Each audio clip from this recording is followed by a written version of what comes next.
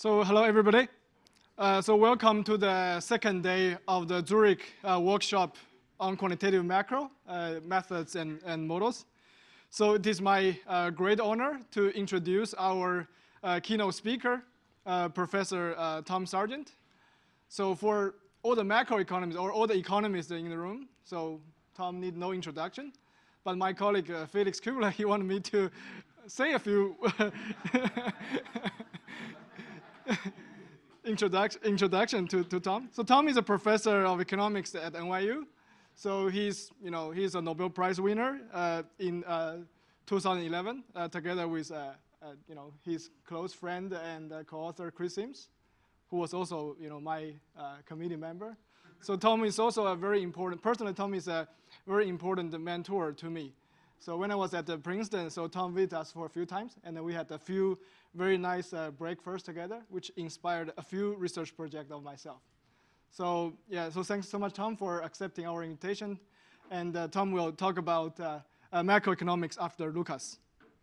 You have 1 hour and 30 minutes, including the Q&A. Okay, I won't use all the time. Okay. So this is going to be a, I wrote this for this sad occasion, a memorial event for Bob Lucas, and this paper was selected by the organizers. The other paper had a bunch of equations on it, but the organizers didn't like those equations or something. So here goes. Okay, so this paper.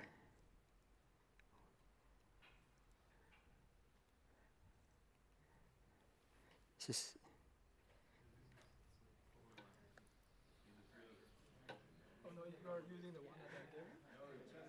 I'm not. Oh, I'm using a different one. Okay. Sorry. Shoot. Okay. This paper is going to be a kind of a sequel to a paper I wrote with Lucas called After Keynesian Macroeconomics. So I'm going to call this Macroeconomics after Lucas. That's going to be the theme. Okay, so here's Bob Lucas's rules for research. He's going to use constraints as guides. It's going to be very constrained. And the constraints that he imposed on his research are first to preserve quantitative successes of earlier theories. He's going to construct equilibrium stochastic processes. And he's going to make theory and econometrics fit together somehow.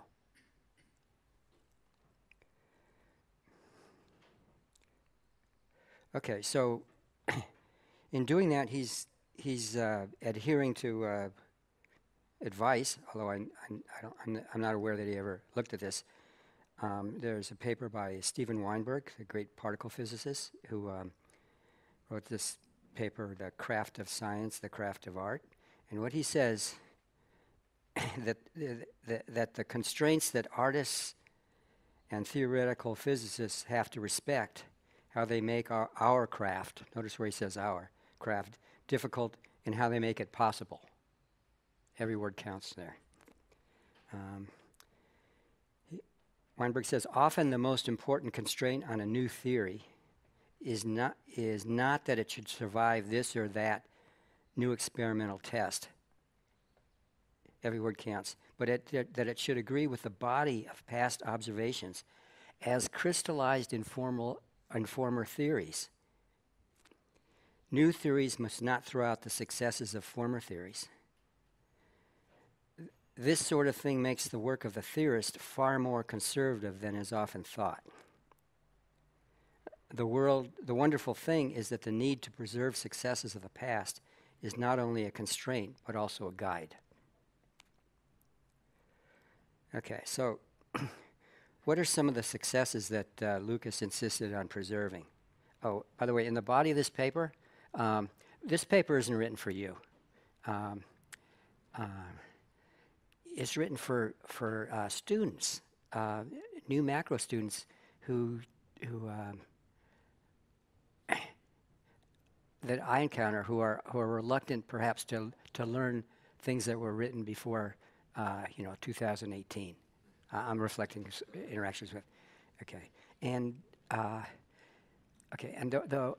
the reason there's a part of this paper. One of the reasons that Lucas achieved so much more than Friedman, was that he studied a lot when he was a history major, and when he started graduate school, he knew zero economics. And what he did is he studied a bunch of things.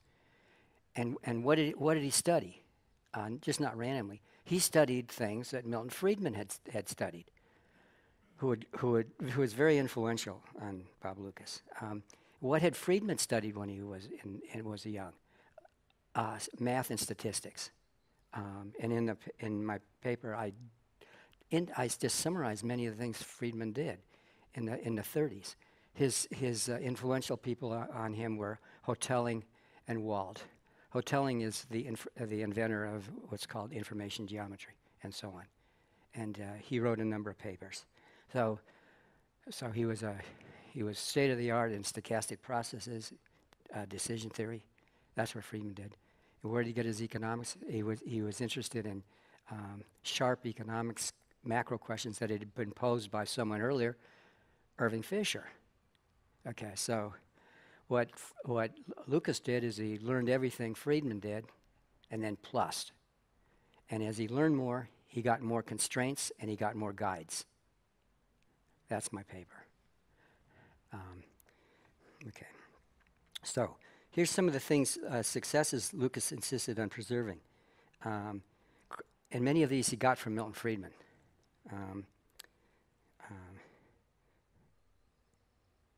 I'm tempted to talk about Neil Wallace now, too, who played by a little different rules sometimes. Okay. I'm going to talk about Lucas. Cross-country and historical evidence about inflation that the quantity theory of money fit well. Apparent money supply non-neutralities. Sometimes it didn't fit well.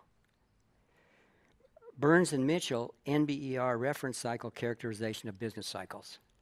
That was an old-fashioned characterization. It persists to this day. My other paper was about that. Okay.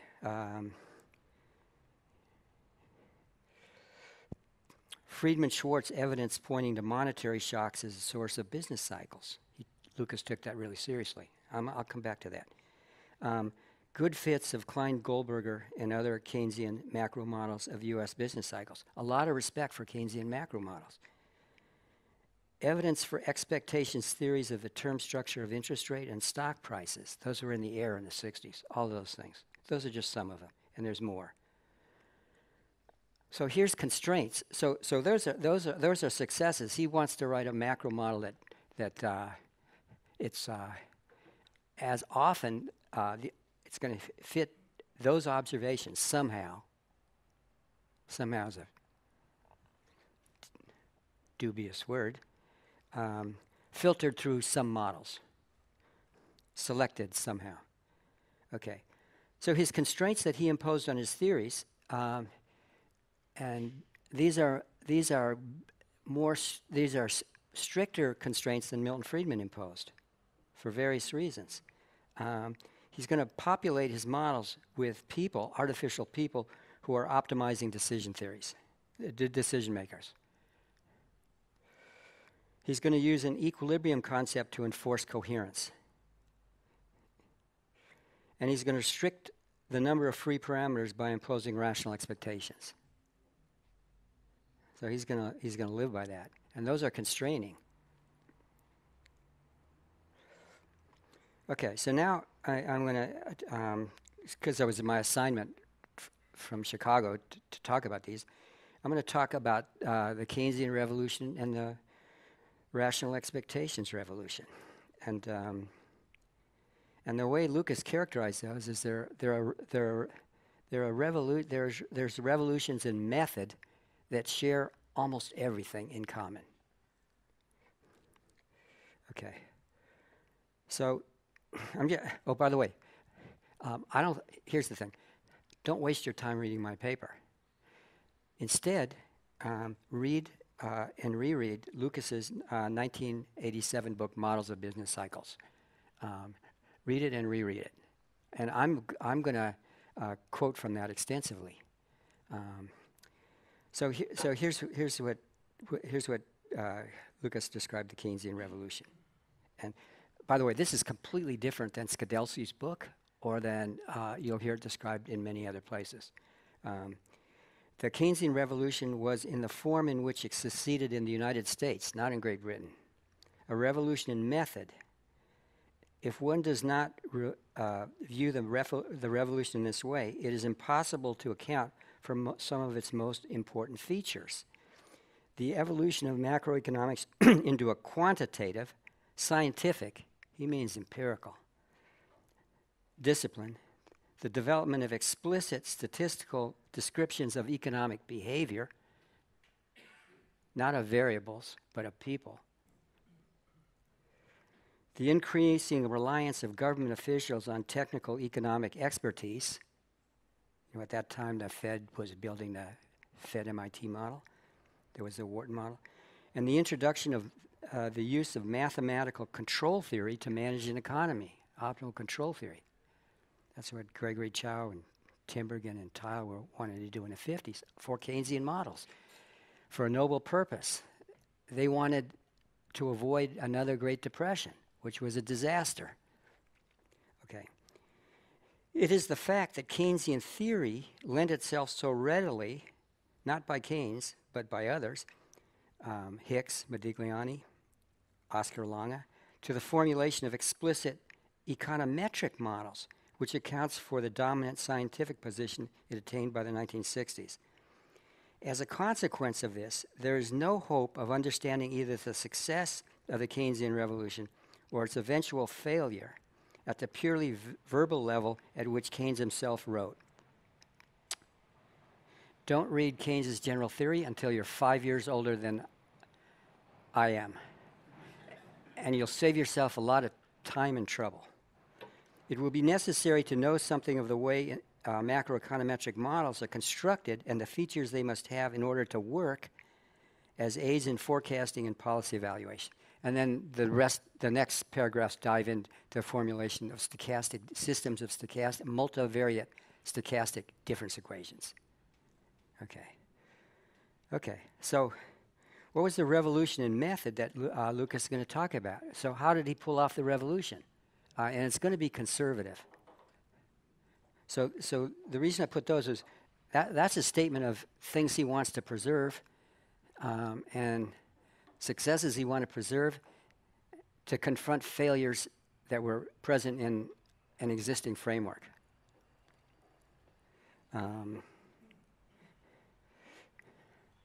Okay, so what are his methods? And these are tools that Milton Friedman either didn't know or didn't choose to use. And they're tools that Lucas used. So okay, so if you kind of ask, you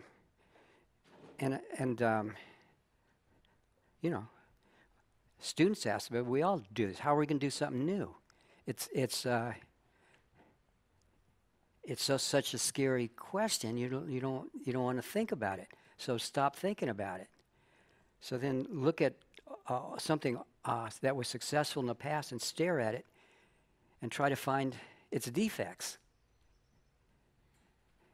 And then if it was done by somebody else that you respect, figure out, well, what did they do that was somehow defective? Okay, it's tricky. So it's very conservative. So what are the tools that Lucas had? What was his ammo? And look at this. So I'm not talking to you. I'm not talking to people yesterday who gave talks yesterday. I'm talking to I'm talking to myself. Why you should go learn some more math, Sargent. And I heard that at dinner the other night. Okay, so okay, fine. So what did he know? Markov processes, Markov decision problems. I'm going to call them MDPs, Markov decision problems. Stachersky and I have a little book on dynamic program. It's all full of MDPs. Max-Min separating hyperplane theorem. Rational expectations, come back to that, in what I'm going to call equilibrium Markov processes, culminating in equilibrium Markov process. I'm going to define that. So what is an equilibrium Markov process? Okay, so this is distilling down about 10 pages, 20 pages Lucas wrote in a couple places. Okay, so so what an equilibrium Markov process, it has these components. It's a coherent collection of Markov decision problems defined over a common state space.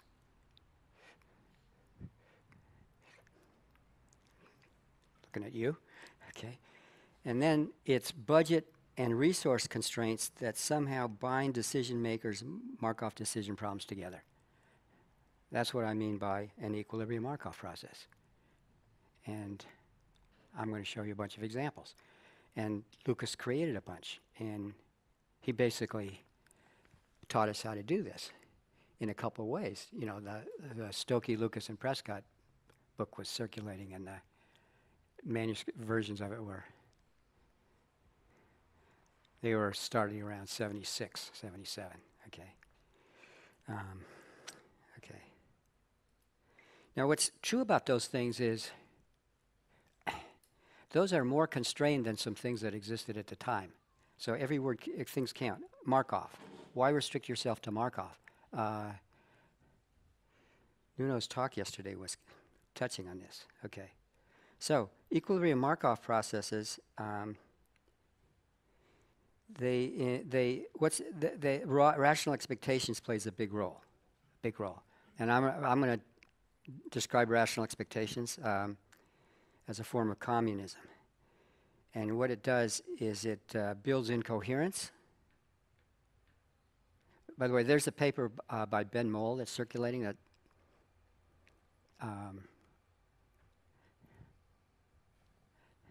the last section of this is criticizing you guys, you and Nuno. And you, because he's saying like you're very talented and you're wasting your time trying to compute these equilibria, and you should be doing something else. And he wants to abandon, he's a friend of mine, and I've said this to his face. He wants to abandon rational expectations as if that's going to make your life easier. And I would say before you think it's going to make life easier, think twice. We'll come back to that. Okay, so the whole point of rational expectations is it builds in coherence and it economizes on free parameters. And any machine learner wants to do that. That's what you guys were doing yesterday. That was what was making it go. Anytime anybody says surrender rational expectations, so economize less on free parameters and don't build in coherence that way, you got to ask them a couple of questions. How do I build in coherence? And how do I handle the extra parameters? Okay, so rational expectations. So I'm going to describe how Lucas described rational expectations. Okay, so now lots of people describe it in ways, I'll just tell you. Okay, so I went to this conference at Chicago with this, and it was in honor of his memory, and a bunch of his students got up and they talked about what a nice guy Lucas was all the time. And it was Lucas liked to filter. It was a lot of filtering. What a nice guy, and how happy he made them feel. Well, he was He was a nice guy, but he was also a very critical guy. He was very critical, and he made a lot of people feel unhappy, including his colleagues and his students.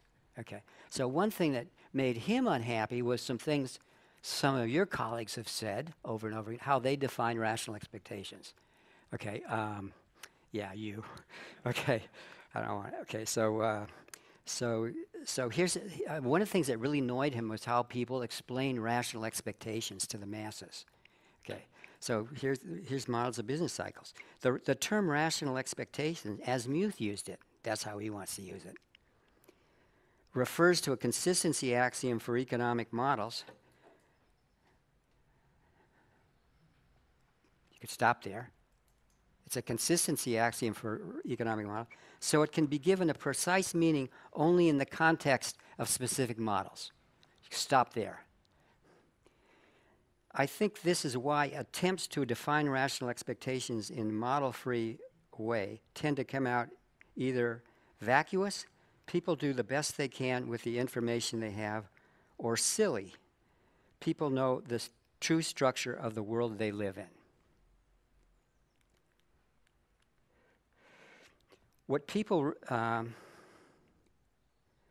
then that's not what rational expectations is, and it's silly. What people refer to as the rational expectations revolution in macroeconomics is mainly the manifestation in one field of application of a development that is affecting all fields of application. Okay, equilibrium Markov processes. Okay, so now I'm going to talk about rational expectations. And I'm going to talk about it kind of my way, but that's it. So what's a model? What's a statistical model? What a statistical, everything that's been talked about in this,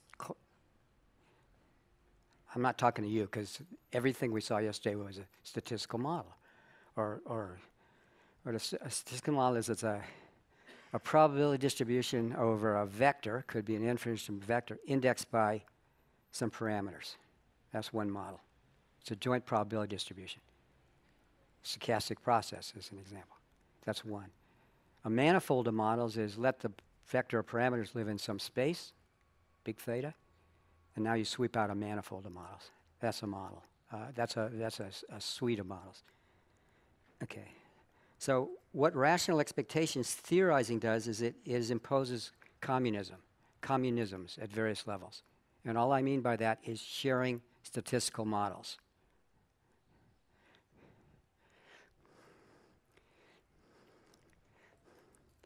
Okay. So with rational expectations theorizing and econometrics, so rational expectations automatically carries some econometrics with it. Remember what I said? Lucas's rules. Now, did he always play by his rules? That's what we have to watch for. So he was critical. Did he? So that's what we want to watch for. So rational expectation theory, there the decision makers inside a model share a vector stochastic process with each other and with the theorist who built the model. That's a mouthful. There's a bunch of people, and there's the model builder. The statistical process is going to be, it's affected by what the decision makers do. There's this coherent collection of Markov decision problems. There's an equilibrium. At the end of the day, the output of all that theorizing is a Markov equilibrium model, Markov equilibrium process. Okay, so there's a lot of sharing goes on. The sharing is extended by rational expectations econometrics. That's just theorizing. That's just math. So Lucas's beautiful 1972 JET paper. So rational expectations econometrics. By the way, this is not Arrow and DeBrew. This is not Arrow's theory of value. And we'll come back to that.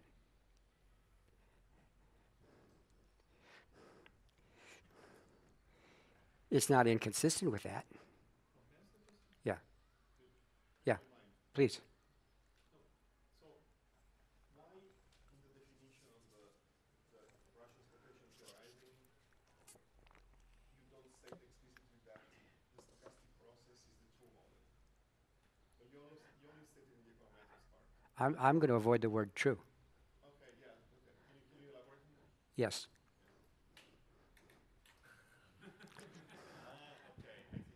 Eventually.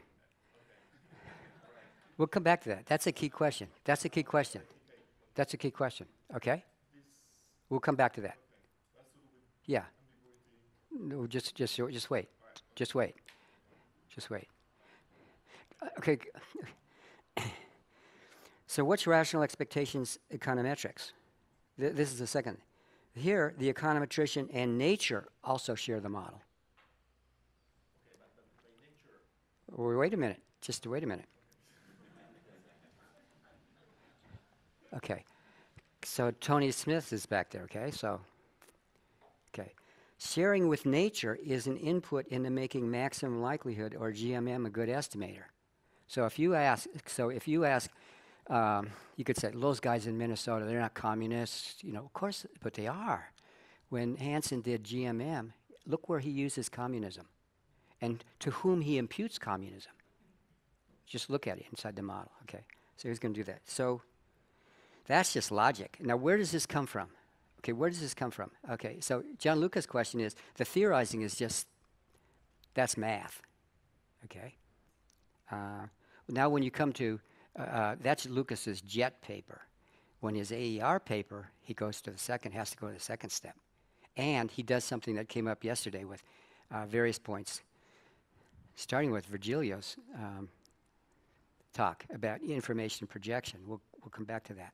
Okay, and John Lucas' question is going to haunt us, and it haunted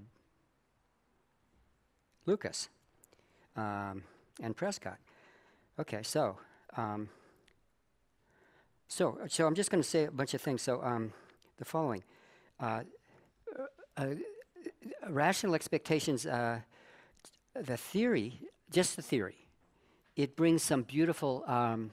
The sharing brings some beautiful things, because in a rational expectations model, the same object plays multiple roles. The same object plays multiple roles. So an equilibrium conditional distribution for prices, okay, that comes out of a rational expectations model, like several versions yesterday. Okay. What is that? Well, it's part of an equilibrium Markov process, period. Now, exactly what is it and who owns it? Okay. So what it is, it could be a decision rule for a central banker to which the decision makers choose to conform within the equilibrium. That's one thing it is. So it's owned by the guys Nuno works for, the central bank. Or it's also the optimal forecasting rule of everybody who wants to forecast prices in the model. It's their forecasting rule. It's the agent's optimal forecasting rules, and so on. So there's this beautiful paper by Chang, 1998, which is a model of credible policy. And in his model, he has a variable theta t. It's a scalar. This is a beautiful model that I recommend highly. So in that model, theta t, that same variable plays multiple roles. It's like a play in which the same actor comes in, just playing different things, but different names. Like Poincaré said, the art of mathematics is to give the same name to a whole bunch of different things. So this is Poincaré raised to the fifth. So what theta is, it's the Ramsey planner's promised inflation rate. This occurred in Nuno's talk yesterday. It's the Ramsey planner's inflation target. Nuno's bosses would love that. It's the public's expected rate of inflation, and it's the actual rate of inflation. And now you ask, who chooses it? Or in language that I don't like, what causes it? Who chooses it? And what do you mean by choice? Okay, so rational expectations ties you into that. Okay, so this feature, actually, there's a book by called The Art and Science, I like the title, of Central Banking by Alan Blinder in 1998. And this book, I'll tell you what it is. He had just retired as head of the, as vice chairman of the Fed, and he was a candidate to be chairman of the Fed. So he has to be, okay, so what he talks about is Kübler and Prescott, and he says he hates it, okay, and he says he's not going to talk about it anymore. Tells you why he hates it in chapter 1. The rest of the book, he keeps coming back and talking about it. Okay, so, and he understands it. Okay, so if you go to the last chapter, he says he's not talking about Kittle and Prescott anymore, but he says the following: I come into the Fed meeting, and we're going to set rates. And he said, what happens over and over again, I come in and my colleagues say, we can't disappoint the market because the market's expecting us to do this. And then he has a big argument there why so here's what he says. He says, I don't believe it. I think the market's great most of the time.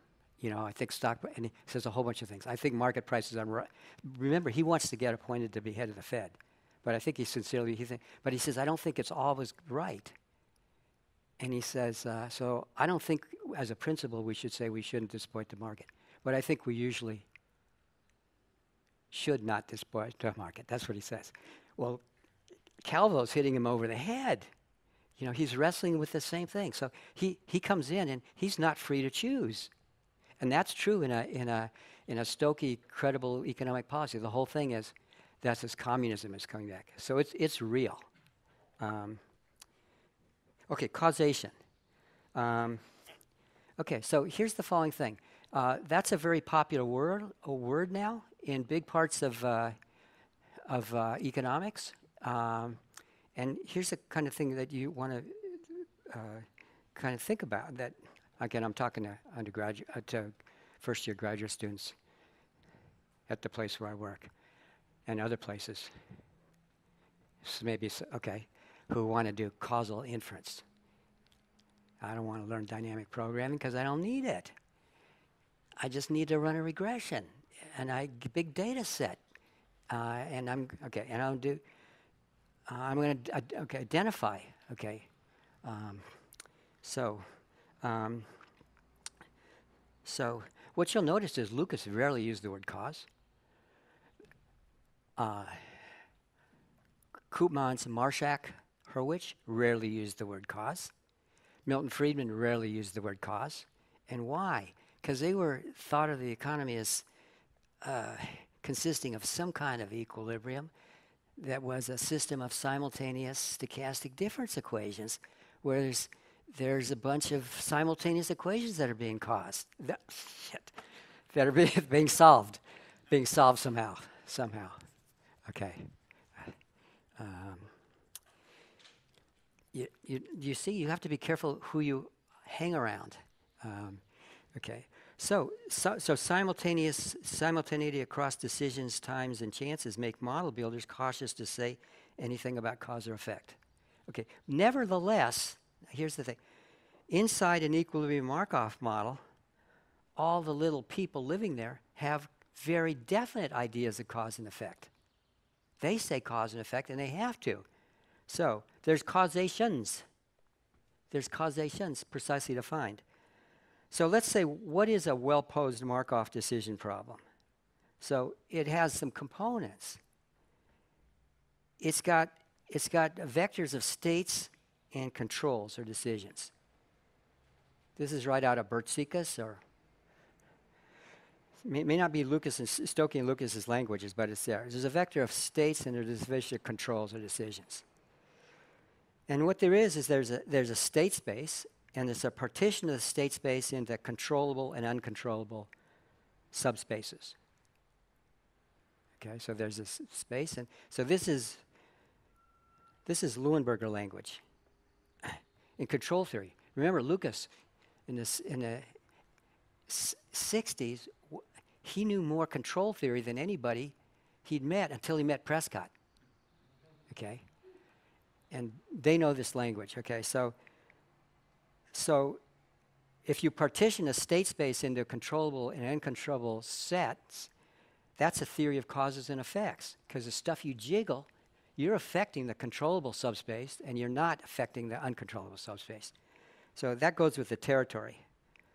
But so a Markov decision problem describes how decisions of a little guy inside the model shapes trajectories through a controllable subspace.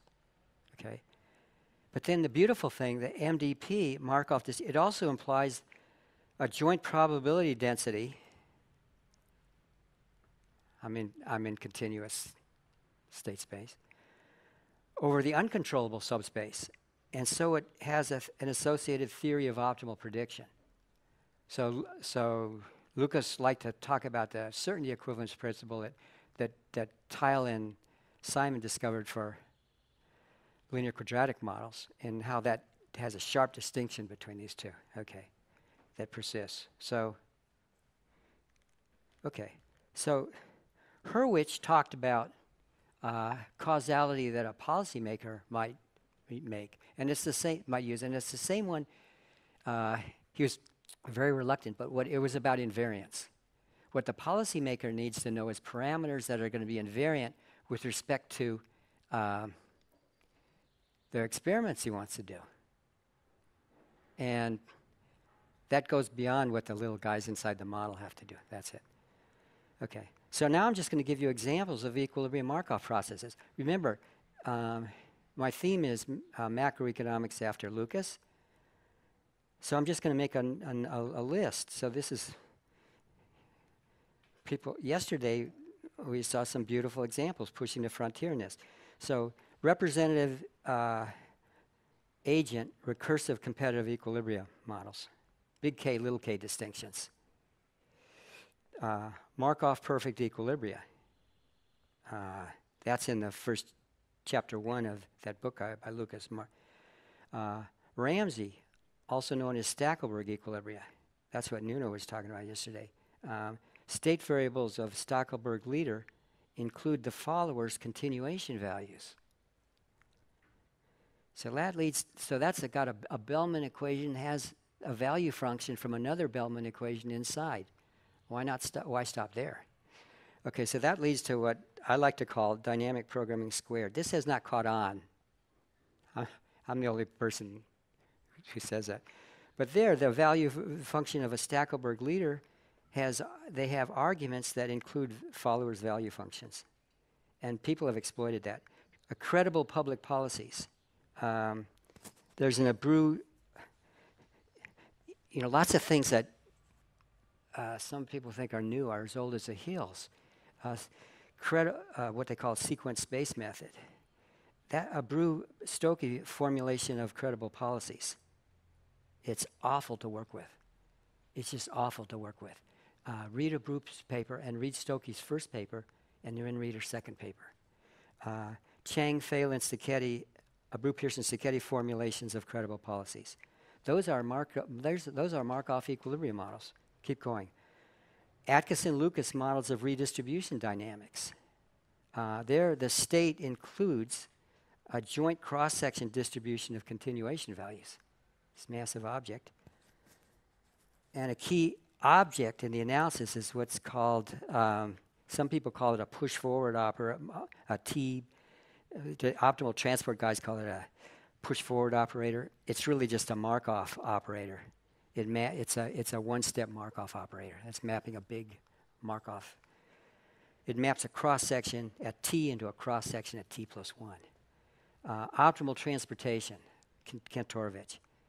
Mean field games, these are connected. There, cross-section distributions are states. Mean field games are just an extension of Lucas-Prescott big K, little k models. Single agent robust decision problems. There's a Markov decision problem inside every person's individual agent's head. There's a civil war inside every soul because you distrust your model. And so is that hairy-fairy stuff? No, adversarial control and actor-critic models. So it's used all over. Okay, so. Okay, keep going. So now I'm going to talk about rational expectations in government policies. And this occurred in a couple of models. So rational expectations and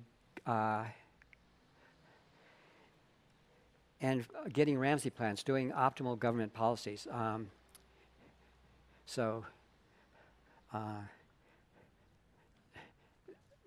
This is going to be a huge, massive reliance on rational expectations communism. Massive. And various people think it's incredible. Chris Sims starting at number 1. And he calls it utopian. And that's a dirty word, because Lucas, go read The Republic, and look what it's a reference to the first utopia, the Republic, and the optimal state, designed by Plato. It's horrible. It's Sparta. And so the word among philosophers, the word utopian it's a slur. So Sims and Lucas, who are well read, Sims said that Lucas's whole program was utopian. And Lucas got the point. It's a nasty remark. Okay. So what's kind of going on? What's the Ramsey planner doing? He's evaluating choices and outcomes along many historically unprecedented paths, completely unprecedented. So he's comparing different Markov equilibrium processes. And somehow he or she thinks they know the parameters that allows them to do counterfactuals that are alternative equilibrium Markov processes. So the Ramsey planner assumes a common joint distribution as he searches across alternative joint probability distribution. So every time he changes them all, he's bringing along everybody. And so look, all the cross-equation restrictions are rational. So you were doing this. You utopian. Okay, so this is much more restrictive. This is going to relate to this is more restrictive to self-confirming equilibria. There's a weaker equilibrium concept. So there's in which decision makers share joint densities only over events that occur infinitely often within the equilibrium. That's a mouthful. They share marginal joint probability distribution only over events that occur infinitely often in the equilibrium. Now, why do I say infinitely often? Does that ring a bell? So if you want to prove that you could learn something about anything, and you want to apply a central limit, a law of large numbers, you're going to have enough observations. And if you don't see conditional events enough of the events long enough, you cannot learn about them. You can't revise. Nobody can. So this has implications about learning about irrational expectations of equilibrium. So there's a literature, Albert Marcet, and I participated in this early on, and this, I won't say anything more about somebody now. Okay, so there's a literature on learning conditions under which learning about part of a here's what you do. You replace, and Ben Moll has to listen up on this. You replace the agents who are rational within a rational you replace some of the agents within a Markov decision problem with agents who don't know everything. And in particular, they don't know the laws of motion of the uncontrollable things that they want to forecast. They don't know that. But what they do is they have a least squares regression program or a nonlinear regression, and they just regress, okay? And then under certain circumstances, and their learning disrupts the equilibrium. Okay, so where does that system go? That's an equilibrium. That's a system which you have non-rational agents, and they're learning along the way. They're doing least squares, and they're not Bayesian learners because they don't know enough to be Bayesians because they don't know that they're learning about a shooting target which they're disrupting. But there's adaptive control, and it uses techniques. Guess what? One of the first people to write papers on this were Hotelling and Milton Friedman about how do you maximize a function which you don't know. And they invented the first step towards stochastic approximation, a Columbia project, which you were using yesterday. You guys were using yesterday. And that's why your thing was working. Okay, so you do that. It ends up converging to irrational expectations equilibrium at some rate. Okay, Tony Smith exploited that. in Crucell-Smith. That idea is in there in Crucell-Smith. Anyway, what that'll converge, but it will not converge to a full rational expectations equilibrium, because they'll figure things out along the equilibrium path, but things that don't occur, they won't know. So this goes to something that's called a self-confirming equilibrium, which is different from a rational expectations equilibrium along certain dimensions. And particularly, it's different in the following way. People have correct beliefs about things that occur infinitely often. They can be completely crazy about things that are historically unprecedented. Historically means along their path. So that sounds really geeky, right? But this lays room for the following thing. You can have two models, the policymaker's model and God's model, that agree along the equilibrium path, and the policymaker's model is completely wrong about things off the equilibrium path. Those beliefs influence what it does along the equilibrium path. So there's a literature on policymaking in self-confirming equilibria. Okay. So this bears on the foundations of the empirical foundations of rational expectations. Okay, good. Okay, good. Okay, so I'll just say that. Okay, so now I'm just going to keep going. Impulse response functions. I'll just say, Lucas didn't like them. Why? So he says, here's what he says. One cannot usefully think about economic policy, about the strategies of the government. Another player in this game, that's the game he talks about, was an equilibrium Markov, right? In terms of current policy decisions only. Private agents necessarily have to make inferences about the way future monetary fiscal policy will be conducted. If we discuss policy as though it involved only what government does today, that is, if we discuss policy in terms that dominates current political discussion, then we are leaving the most important aspects of policy undiscussed and their consequences unanalyzed. And he means that. So now let's talk about impulse response functions. Every equilibrium Markov process, it carries an associated nonlinear vector impulse response functions. It's got it with it. You had them yesterday. So those record transient, enduring responses to surprises within an equilibrium. What are they good for? Here's what. So there's narrow uses. Lucas would be less diplomatic. He'd say boring or useless uses of impulse responses. For fixed impulse response functions, that means we're not going to disrupt the equilibrium, and he wanted to disrupt it.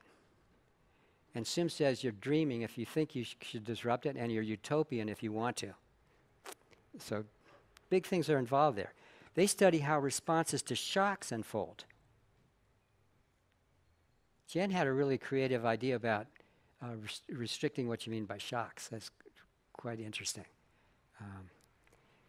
So that's invent studies about quantitative easing. There's hundreds of those.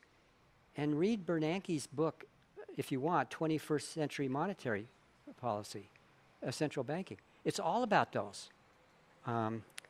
So nonlinearities can make responses to large and small shocks differ. Okay. So they're of limited use in designing improved policies because surprises can't be systematically chosen ex ante. Okay. Jen is playing on this. What do you mean by ex ante? Who's ex ante? And some can be, but her surprises are very subtle. I'll just say that.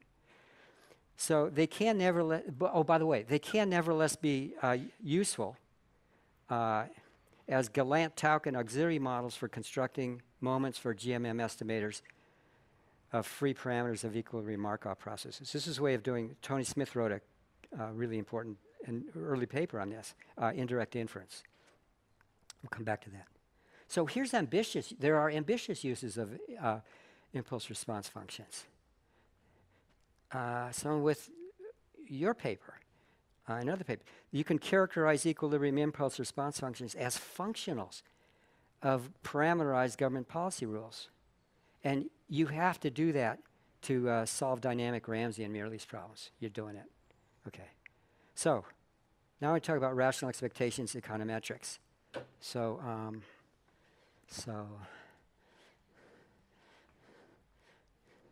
okay. Lucas was opinionated but not dogmatic, and he was willing to change his mind and struggle with hard issues. Here's the following. Remember, Steven Weinberg, constraints are guides. I keep thinking Carolyn, my wife. Okay, guides. Do you always like them? Okay. So what an equilibrium Markov process does, it induces a joint probability distribution over sequences of prices, quantities, information sets indexed by a vector of parameters. In other words, a statistical model. I'm repeating myself. So now you just think, blah, blah, blah, that's the definition. Does that remind you of anything? It's a synonym for an equilibrium is a likelihood function. An equilibrium is a likelihood function. Read the first thing, that's a likelihood function. You just flip, okay? You with me? Constraints as guides. How should you make, if you trust your model, how should you, and you think you want to do econometrics, so you want to share your model with nature, how should you do econometrics? Your hands are tied. You do rational expectations econometrics. That's kind of relevant. So there's two varieties. You pretend to be a frequentist and you use maximum likelihood to infer parameters, or you pretend to be a Bayesian and you put a prior over a parameter vector, you form a joint probability distribution, and you use inverse probability to compute approximate posteriors. That's Dynaire. Okay. So think about, now, this revolution, rational expectations revolution, was conservative in the following thing. So the theme is, look how much Lucas respected of what went before. It shares the purposes and the object of interest with Koopman's, Marshak, Hurwitz, Coles Commission approach. They should be celebrated at Chicago, but they were driven out of Chicago, so they are celebrated at Yale, and they should be read today. You should read Marshak and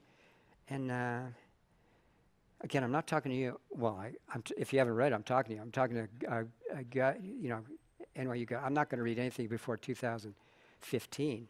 I'm certainly not going to read anything. Yeah, and well, why don't you go read Koopman's 1947? You want to see how to write a paper, and you want to see how to think. I tried that out. Didn't work. Okay, so what's the shared object of interest? The shared object, it's a system of simultaneous stochastic difference equations with reduced form parameters in front of a whole bunch of people. Don't say reduced form unless you mean this. Reduced form parameters that are functions of deeper parameters that govern aspects of behavior invariant to a range of possible policy interventions. That's what Marshak and Koopmans meant. That's what they meant. Lucas didn't invent that. And they share with R.A. Fisher. This is another thing that annoyed Lucas. Identification, okay? There's an old definition of identification. It's over 100 years old. It's R.A. Fisher's. Parameter identification. What do you mean by parameter identification? It's a statement about information. Information about what? A parameter. There's an information matrix about parameters. And what it is, it's a condition number. Sorry, Felix. It's a condition number of a Hessian of the log likelihood function evaluated at parameter values that maximize the log likelihood function. And if that condition number is I have dyslexia, low, you're in good shape. If it's high, you should worry. If it's infinite, okay. So it shares all those things. So what's the difference? Here comes the revolution part. A rational expectations equilibrium, a Markov. It disrupts, it subverts the Coles Commission exclusion restrictions. They had ways of getting that Hessian to be a full rank. And And if you stare at it, an equilibrium Markov process violates all of them. It's like, it's not like there's no exclusion. Everything that's in the demand, quote unquote, demand function is also in the supply function, because they're information variables. But they substitute something else, and it's via a stacked Bellman equation that they impose extensive cross-equation and cross-frequency restrictions across equilibrium decision rules and agent-specific, I'll quit soon, conditional probability densities for agent-specific uncontrollable state variables. That's a mouthful. But those are objects that appear within an equilibrium model. They appeared within all the models yesterday. Okay. So language police, yesterday. When you say compute, I hear approximate. Same thing. So now, when you say I'm going to compute an equilibrium, you're approximating equilibrium. I got this from Felix and his pals. Okay. So there's an intimate relationship between equilibrium computation and learning. We saw some of this yesterday.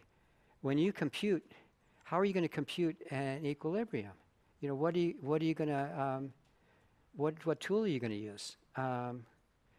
Newton or something, or there's better thing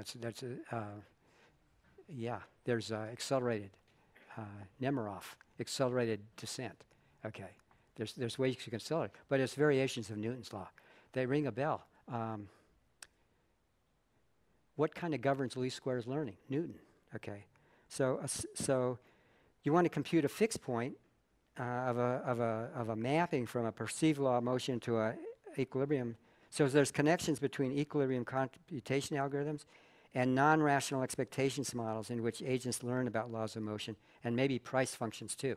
What do they learn? Well, if you say, I'm going to have agents don't know all the stuff they know within a Markov equilibrium process, you got to say, what don't they know? And so this is, I'm talking to Ben Mall, you know, who can take it. He dishes it out, so he can take it. He better be able to take it. So learning. Now when, okay, I'm talking to Ben Mall now. Okay. So who's learning and what are they learning about? So you can learn within a rational expectation, you can learn about. There's a whole literature about this. People have done this. And both in game theory and macro, and a lot of them have come back wounded. I'll just say that. And read Lars Hansen's Nobel lecture. Okay. And I think I'll quit. Okay, so here's the following. And this was a theme. This occurred yesterday. Okay. It's a during theme. Approximating models. Lucas agreed with Copernicus. So we're in Zurich, so this occurs to you. And here's Steven Weinberg. That a simple and beautiful theory that agrees with observation is often closer to the truth than a complicated, ugly theory that agrees better with observation. Okay, so since Gianluca's from Italy, and there was the Inquisition there, and you could get in trouble by saying, advancing a theory and just saying, this is an approximation, and it's a good approximation of the data, Inquisition wouldn't touch you. But if you said this is the truth, they'd burn you at the stake.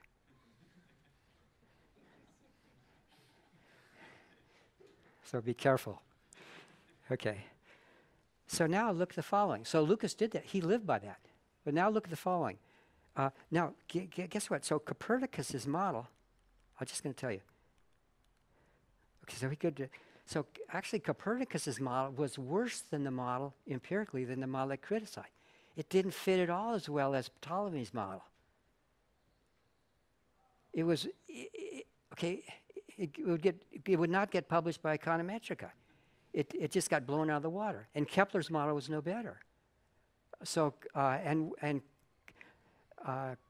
Ptolemy was fitting Fourier transforms. You know, he was doing deep learning well.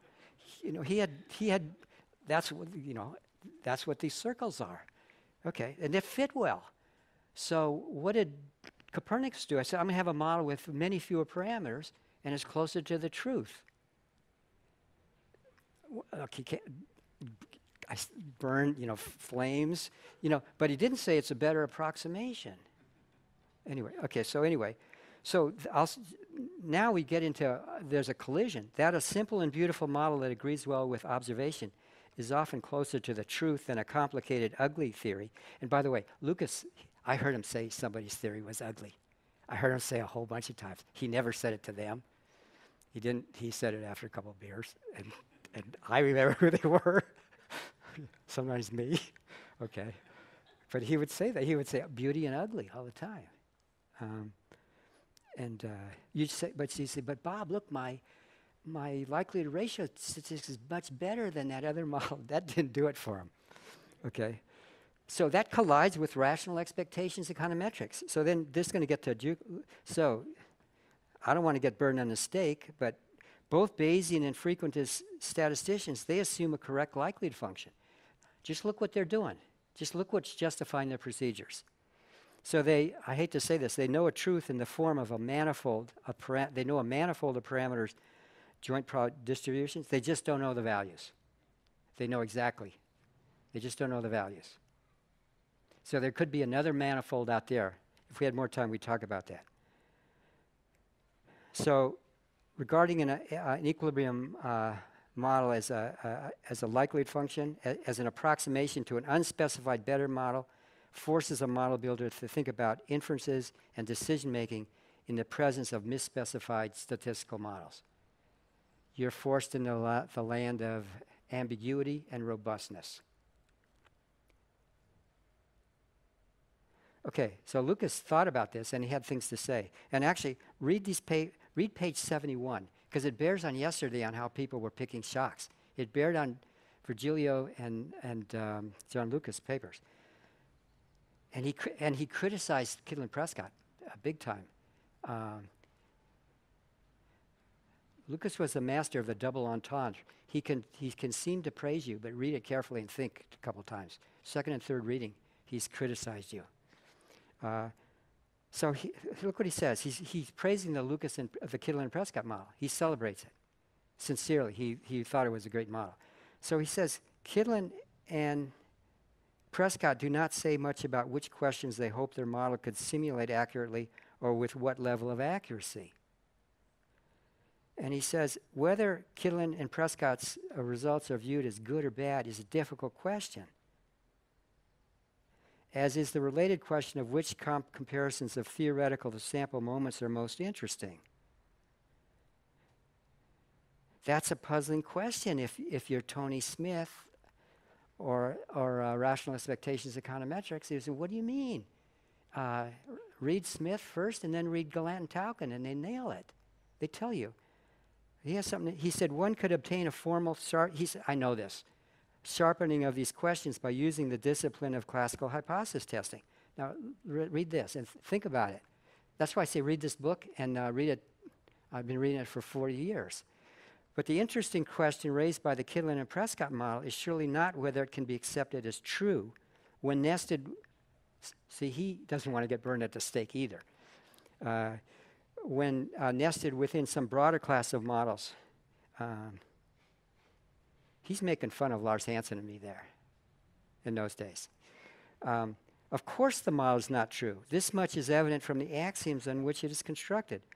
We know from the outset in an enterprise like this, and he would say in any effort in positive economics, that what will emerge as at best is a workable approximation that is useful in answering a useful limited set of questions. And he said, Kydland Prescott didn't say what questions. So this isn't a thing where he's praising him. And then he says something else. It'll go by really fast. He says how, and it's related to a couple talks yesterday, how did Kydland and Prescott choose their shock processes? They only have the one key shock. It's the technology shock. It's what? And Lucas has a section where he says, the great thing is Kydland and Prescott can do micro. They can use micro evidence and import it. So they can import a bunch of parameters from extraneous studies and lock them and put them in. And then he says, oh, guess what? Kydland and Prescott didn't do that for the key solo shock process. They didn't take Solo's things. What they did is they did it themselves. They did their, and what they did is they raised the variance of the technology shock, many times what Solo found. And then that made their model work, fit. Now, was this going on yesterday?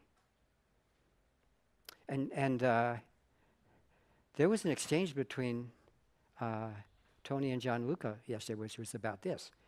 And it was, both sides were, and it's kind of about information projection. So then Lucas goes on to say, he says you need another shock. Okay, he does this in a different chapter because he doesn't want you to think that he's not negative. And he says you need another shock, a monetary shock. And you're going to need that. And that he's basically saying when Kydland and Prescott picked their shock, they were attributing too much to it. The monetary shock was doing something and they were missing stuff. So now what this is, here's what this is.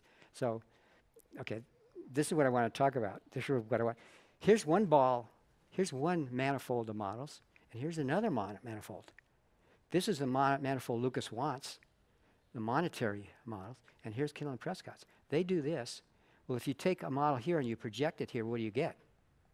And that's a question people talk about, information projection. It's going on in your talk too. Anyway, so look. Okay, let's talk about it. I'm gonna quit now. I'm just gonna say okay. So one thing. I'm just gonna say one thing. So I'm just gonna conclude. Here's the last section of this paper, which is the fun thing. So this is where you think Lucas was a fun guy and made everybody happy, feeling good everywhere. Okay. So Lucas was opinionated. I'm gonna tell you some of his opinions. So I list a bunch of them. Oh, and I want to save 3 minutes at the end. So price rigidities. So read this. The term rigidity does not refer to some characteristic of nominal price and wage series by themselves. It's not about that. And everybody, you played by Lucas's rules here. It's rather the behavior of these series relative to the way they would have been predicted to behave under a particular class of models. So you're playing by those rules. He says the problem with price rigidities is that they seem to come and go. Sometimes monetary changes that ought to be pure units changes seem to be just that. Sometimes they seem to have large non-neutral effects. Virgilius' paper is about that. Now let's say, I got some other things. Sticky prices, okay. So he liked models in which he liked models like yours. Whether he'd like your particular model, he would like this along some dimensions. Okay. Just going to say, macro labor. I'm just going to say something about macro labor. He had opinions about this. So here's the short version. Lucas preferred models of aggregate wages and interest rates and employment without jobs. No jobs. No jobs at all. And there's a quote where he says it. He preferred models of unemployment with jobs. Quotes about that. So read what he says. So unemployment in business cycles, what he thought, that's what he said. I'm the messenger. From the point of view of modeling aggregate employment, aggregate inflation, interest rates, and GDP and its composition, modeling flows into and out of unemployment. It's a sideshow. That's what he thought. So let me say just a couple of things. That's kind of a mystery, because it's very sad. Like, within the last more or less year, both Bob Lucas died and Robert Solow died.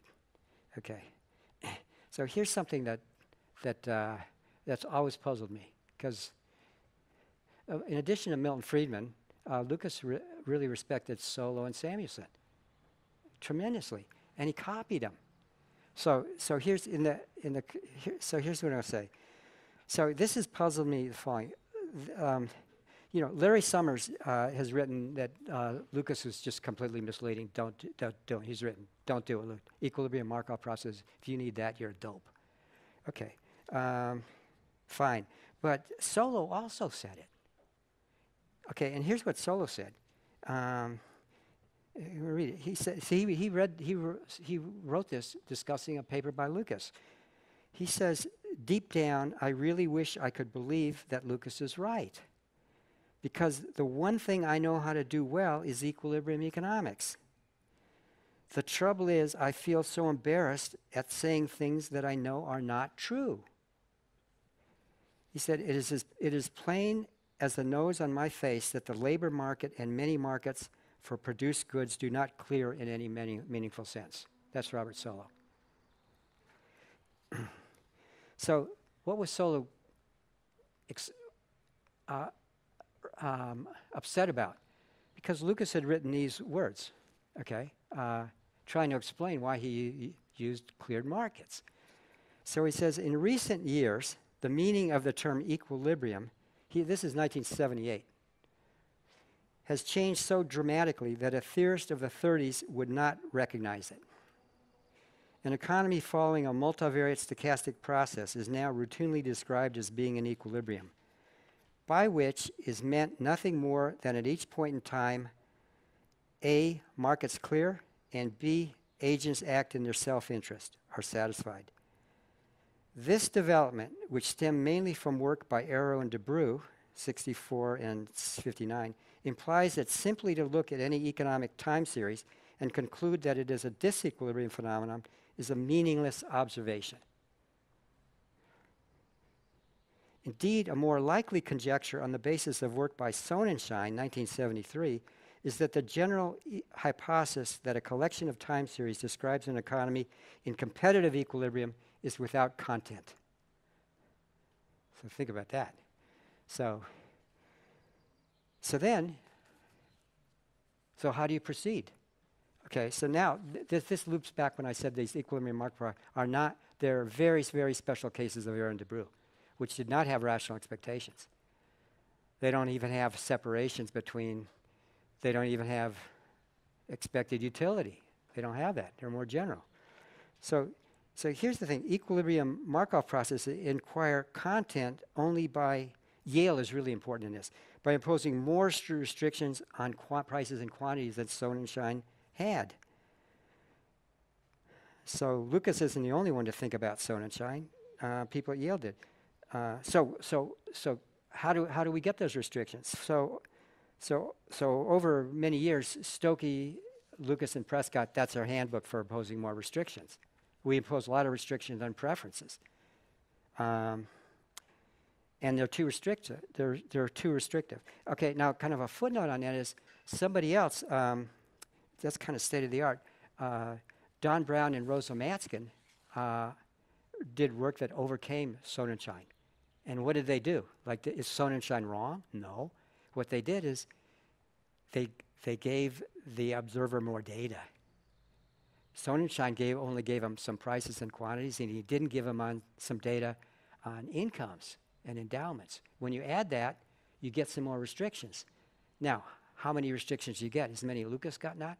No, you get set restrictions.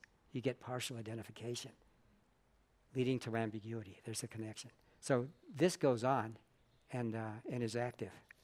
Okay, so then here's the final thing. So I just want to conclude by this. So before being too hard on Robert Solow, kind of look at that. So you should remember how Lucas in '87 tempered his initial enthusiasm about rational expectations, econometrics.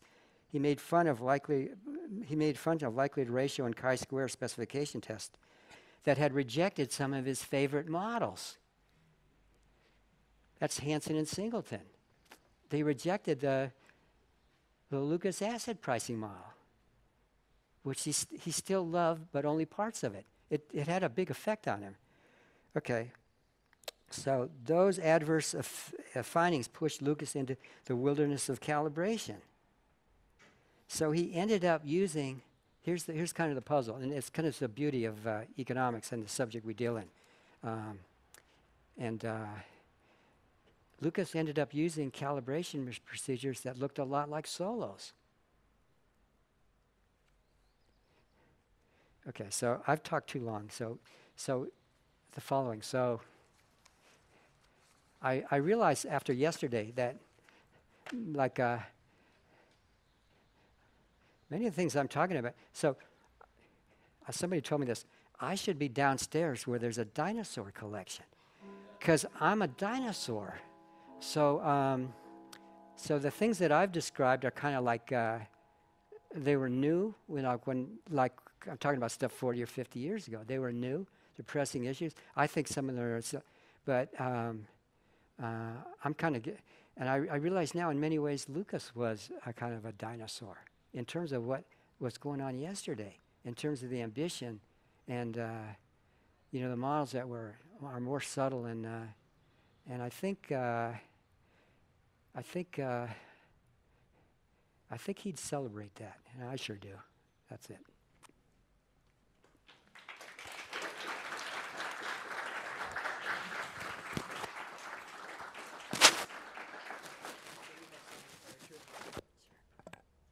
So thank you so much, Tom. So I think, so actually you already mentioned in your slides one is, so when we want to think about new research, we should try to preserve the success of old theories.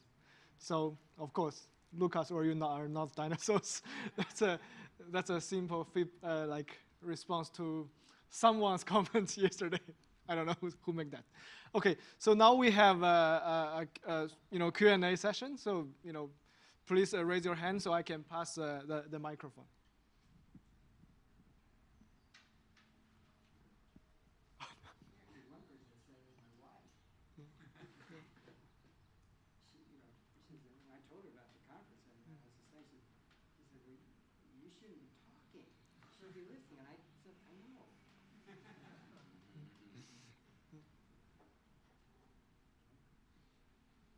Okay, anyone want to have a question?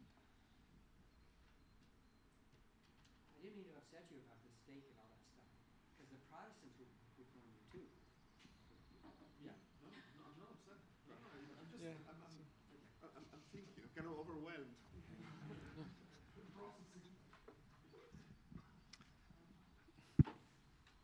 Hi, I would like to make you a question. I mean, not only about the. I mean, I think that was a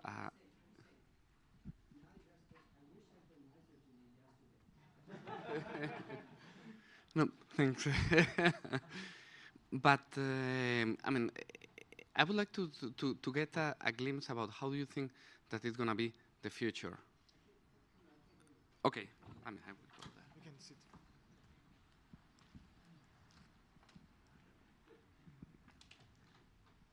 So I would like to get a question about.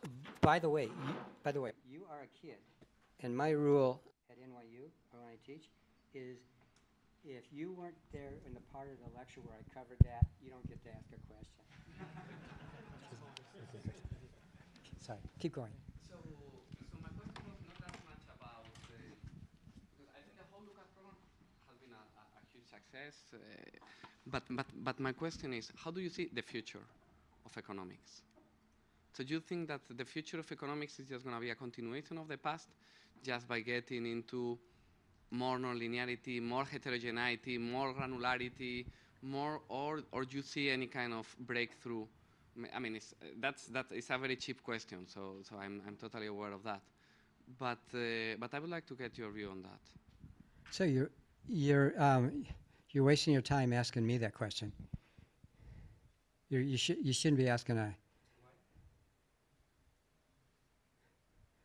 Look, they asked Polka because I don't know, but there's a structural reason. So in 1900, somebody asked Poincaré, tell me what you think the big discoveries in science are going to be in the 20th century, and he said they're going to be surprises, and you can't predict surprises. So he anticipated information theory. So let me rephrase it. Following your example, when Hilbert came with the questions, that was not a forecast. That was a normative statement. So what would be for you the No, I'm going to be sincere. I would ask you. I'm interested in what you think matters. So this is kind of sociology. If you kind of study the history of departments, very good old people, younger, they turned 60 and they got hostile to new ideas, and they didn't serve their departments well in the United States. People I admire. And so you put me in the following and said, oh, I wouldn't do that because I'm not like them. First, I'm not smart as they are. And sure. Did I like it when Carolyn said, you shouldn't be talking? Yeah, I agreed with her, but I didn't like it. So there's a trap. I'm trying to reformulate Gallo's question because I'm also so you and Bob wrote the macroeconomics after Keynes, and then you wrote this paper, which is macroeconomics after Lucas. So I mean, you have a good sense of how the discipline has evolved, obviously, and what makes a paper influential as opposed to not influential. Yeah. Okay. So what is it that makes a paper influential on me? On me. Well, yeah, okay. Yes. Let's start with you. So this is trick. No, this is trick. No, these are okay. I could talk about this in terms of the history. So the following. So I don't like this. I never liked it. The top 5. That's very destructive. Okay, so if you look at some of Lucas's most influential paper, they're rejected by top 5. Kittle and Prescott too. The JET paper came out in JET. It was rejected. The Lucas and Stokey, which you're building on, is a JM, and so on and so on. And Kittle and Prescott's generally okay.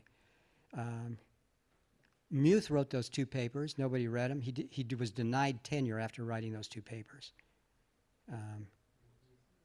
Muth, John Muth. Okay, and so on. So I guess what I'm saying is you just can't look at sometimes things that are cited a lot. They're cited because they're easy, So anyway, so that's not how I measure. So there are influential things like, Tony's paper on indirect inference. That and Galan and Taucan, that's interesting because that's things like. In some sense, those are really narrow papers. So talk about constraints. So what motivated Tony? Okay, I have a theory of it. I'm going to make. This is my fantasy of Tony.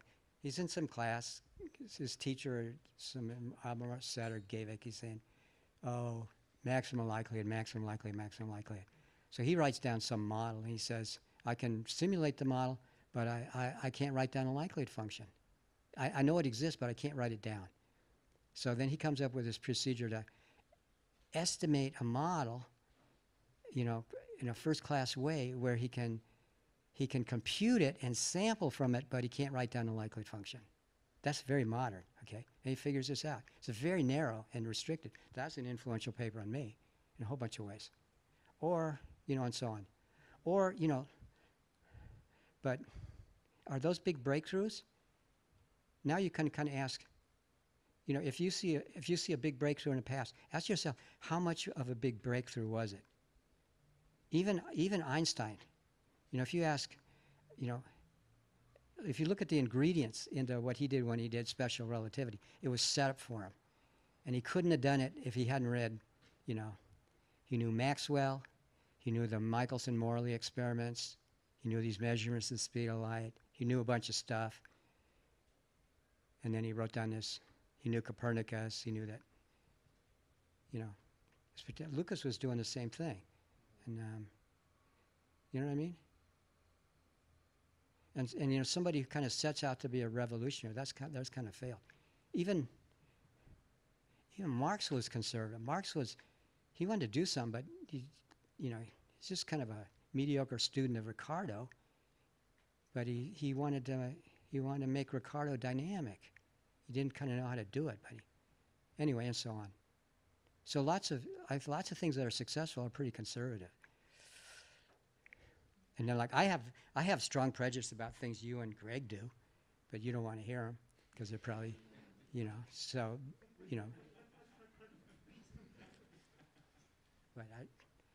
But that's kind of turning the tables because you and Greg do things that that say Lucas. You do things that say that Lucas, Samuelson, Solow, Milton Friedman, Killen and Prescott all agreed on was wrong. Okay, and it started with Tony Smith. Okay, you said it's wrong. I left something out. That heterogeneity is a big deal for understanding a business cycle and for understanding growth. Lucas said one. Not the kind of you're talking about. And so that's kind of shaken me up because I respect those guys a lot, and they saw some things and looked at some data. So this is the other paper I wanted to give. And it's beautiful because it's got all these formulas. But anyway, I'd kind of rather illustrate that principle, like how was something done. And that's when Lucas was asked to talk about what's the Keynesian revolution about. It's not about details. It's not about whether the interest R star is this or that. It's about method. And that's why I said things behind your back today. They were nicer than yesterday. But yeah, that's why, yeah.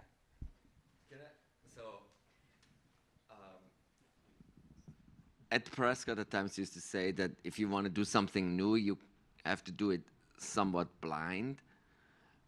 And I want to think about, is there a tension between this and conserving the successes of earlier theories? So or do you just disagree with this? Okay, so Prescott, so these are friends. I knew Prescott pretty well. I knew Prescott. Okay, I knew Prescott when he was doing his tricks. So he was very strategic, and he didn't mean that, and he didn't live by it. So the reason he brought stuff to, there's not too many people who could teach Lucas things or who Lucas would listen to, and Prescott was one of them. And it's kind of amazing because in terms of personality, there's a lesson there. Lucas was a very eloquent, well-read person who was, if you read him, he writes like a novelist. He writes beautifully. And Prescott's close to illiterate and very inarticulate, okay, and did not write well. And he was not well read. I mean, he read, Lucas went to the ballet and plays and read serious books, and Prescott went to mud wrestling and liked watching roller skating on, women roller skaters on, you don't know what I'm talking about. So, okay, but nevertheless, so he liked to present that, but they talked to each other. It was kind of fascinating. But no, Prescott, he brought things. And then he would tell some people that. He would tell some people that, and I know what he was thinking. You are not smart enough to learn both stochastic process, time series, and theory. You got to pick, and so Sims is full of crap. Don't read Sims. But he didn't do that to everybody. He did that so I saw him do that, and he was very strategic. So he didn't mean it, and he didn't practice it. So if you kind of look at what did Killen and Prescott add? So, and Prescott would listen to somebody else who's not quite as inarticulate, but pretty, Finn Kidlin. Finn Kidlin brought him, okay, if you kind of read Prescott wrote something about Ramsey problems, and he said optimal control theory was dead. He wrote this paper you don't want to read. He was dead wrong. And then somehow he met Kidlin, and then they write a paper. It's a beautiful paper. Kidlin brought something. He brought a bunch of stuff about time anyway.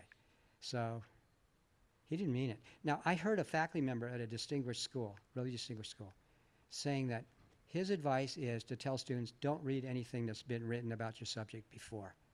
Just start to think something new. I think that's, and this is a, let's just say it's a top, and ends a small, I just think it's terrible advice. And particularly in terms of tools.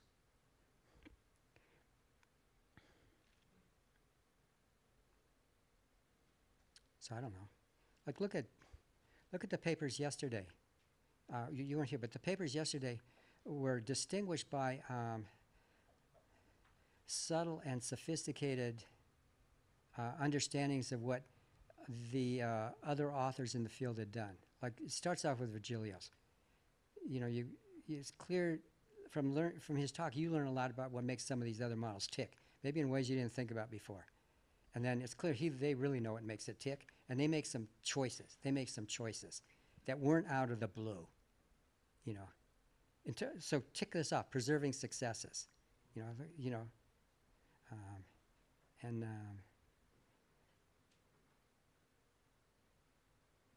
Same thing goes with John Lucas. Your talk was that. You know, so was yours. You know, we used to have these conferences, and we gave awards afterwards at a party where people were half drunk, and an award that I would have is the paper with the talk with the lowest signal to noise ratio in the whole conference, excluding mine. It's yours. It's a wonderful talk. There were some really great signals, but wow. Okay. You know, got to learn a lot about your bosses and stuff. You know. But actually, I brought some of that back in today. So when you were sorry. But can you say, I think it's really important what you said about the importance of emphasizing, of emphasizing what you preserve when you write a paper, what you preserve about the past, because the students are a little bit obsessed with doing something new. Yeah. Yeah, and I mean this is for the students, but it's equally important to. Well, look what you were living by, you were living by the rule yesterday, showing things. Now you were doing something. Okay, so the talks yesterday were vulnerable to Lucas's critique of Kübler and Prescott, which Tony kind of said about you. You had, and you both had, you backed out some shocks, not in a particular way, and in some sense you overfit along a certain dimension. That's loose language, but so what you did was really creative, and you were viewing the data. With your model, like really, and you got some striking graphs, which I thought about your graphs a lot, and actually I was doing information projection, because I was thinking about, well, you mean something different by the Phillips curve than the guys at the Fed. They mean, or Bob Gordon, and he means something that's interesting. You mean something, and I was doing a projection. I'd have to write a program to do it, a Python program. But what am I saying? Yes, I agree with you. It's a really important message. I don't know how you convey it. And there's no shortcut. Yeah. No, because can I just finish up? Because I think it's equally important to show that you have something new, as it is to show that you understand what was done before. Yeah. So, this is, I think, what it's important to convey to the students. Yeah, and it's hard because nowadays there's institutional problem. Nowadays there's these pre-docs, and the pre-docs they're tilted toward. Oh, by the way, do you notice the shots I took at causal inference?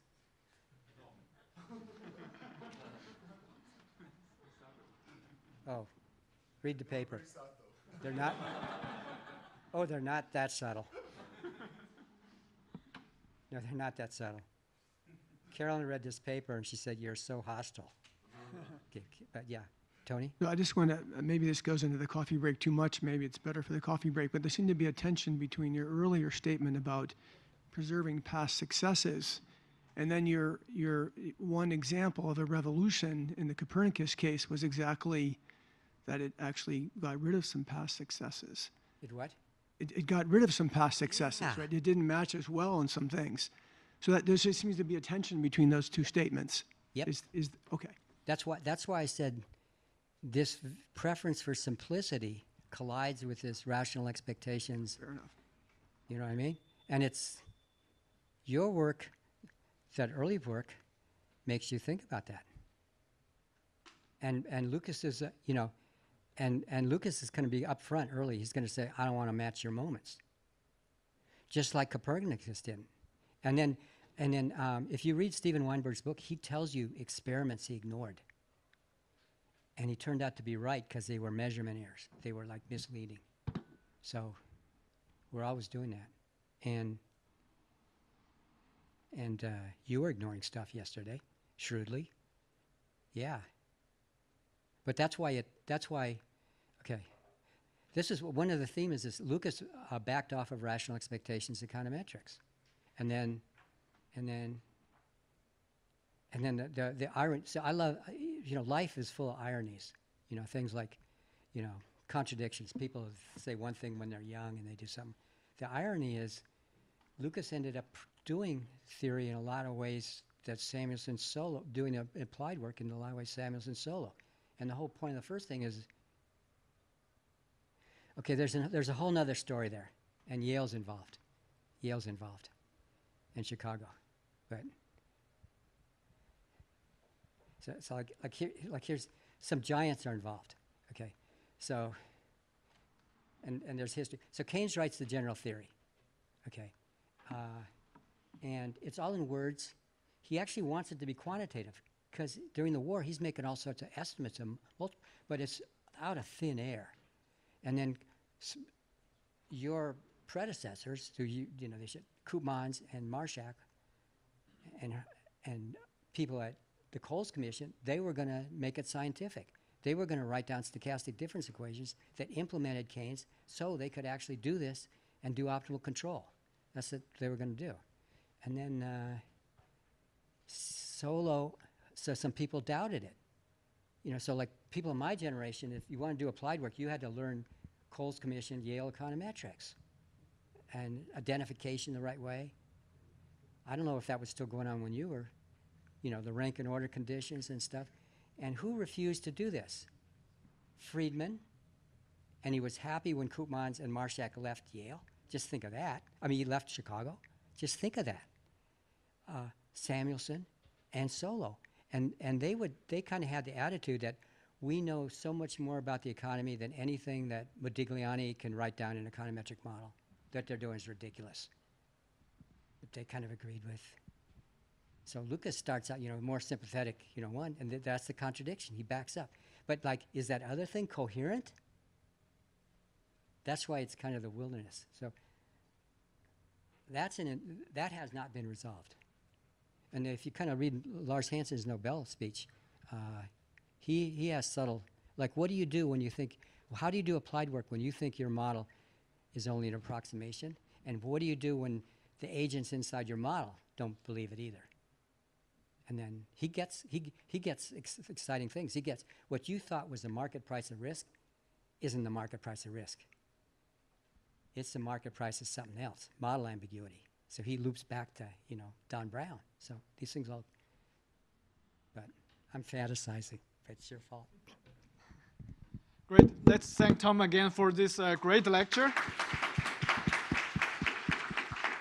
Thank you, Tom. So now we are going to have a short coffee break. So we are getting back in 12 minutes at 10:50 to start the next session.